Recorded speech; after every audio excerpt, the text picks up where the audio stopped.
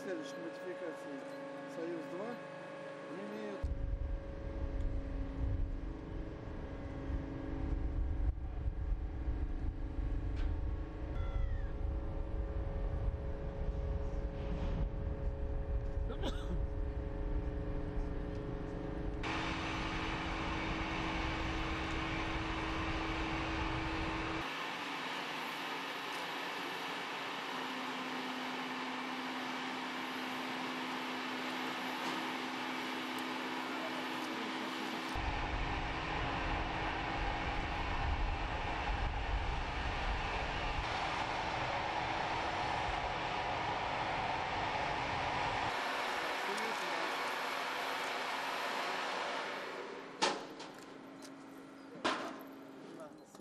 Yes.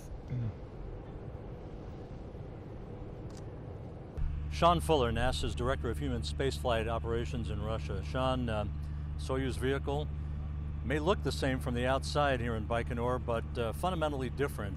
Talk a little bit about the upgrades, the changes for this modernized systems vehicle that's about to make its first flight. Yeah, Rob, we got a beautiful vehicle here behind us. They've been working and processing for the last several weeks, getting ready for the launch coming up in a few days. It does look similar on the outside. There are some incremental changes that have happened on the inside with regards to the communication system, the navigation system, and the docking system. All upgrades that they take as a steady pace along the way, along the Progress vehicle, to make sure it's ready for the implementation on the Soyuz. Now we have the Soyuz rocket upgraded to what we refer to as the MS vehicle, ready for its maiden flight here in a few days. You know, the program never affords a crew a dull moment, and the next few months for Kate Rubins and her crew will be no different. Talk a little bit about what the next few months hold in terms of critical milestones for the program. Yeah, that's right, Rob. Jeff, Alexei, and Oleg are on orbit waiting the arrival of Anatoly, Kate, and Tak as they come up. They'll be getting right in the saddle, jumping into it. We've got a few vehicles coming right away with Progress, as well as a SpaceX. That'll entail some activities, arrival of critical science equipment. They always have a very busy schedule. Research coming up, as well as a docking adapter that'll enable us to bring the commercial crew vehicles up here in the next couple of years. So that'll be arriving on a SpaceX vehicle, entail an EVA or two to get that installed on the space station. A little bit later will be the HTV cargo craft that'll come up with the new batteries for our power system as we upgrade that to enable us to go farther along into 2020, 2024 and beyond.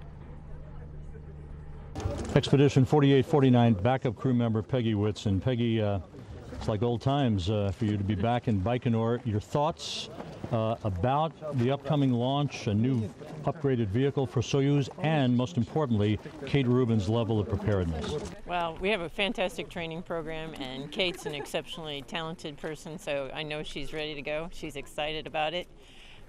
We've been in Baikonur here for a couple of weeks getting ready on the final stages, and she's ready to go. Being back here is very special. You know, some things have changed, but many of the traditions are all the same, and so it's always a pleasure to be back here and go through the process again, obviously, because it means I'm one step closer to being the next one around. Research is the name of the game up on the International Space Station. You're a researcher, Kate, a molecular biologist. She is going to be knee-deep in research up there. What does she bring to the table up there for the next several months on orbit once she gets there? Well, Kate has a lot of hands-on research experience, which is great when you're doing lots of different people's research. It's good to have laboratory hands to be able to handle different types of things. And she's just a really sharp young lady, and I know she's going to do exceptional.